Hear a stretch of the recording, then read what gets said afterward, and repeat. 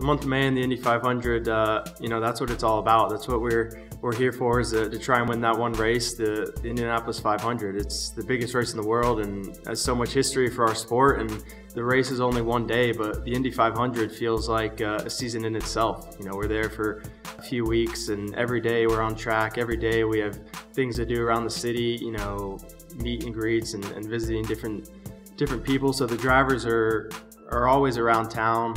Everyone's excited because the month of May is the best time of the year. Everyone's looking forward to the race, and I tell everyone that's new to IndyCar, or just not maybe a huge race fan in general, that they should at least go to one Indy 500, because when you walk there on race day and you see 350,000 people there, it's not like anything else you'll ever experience.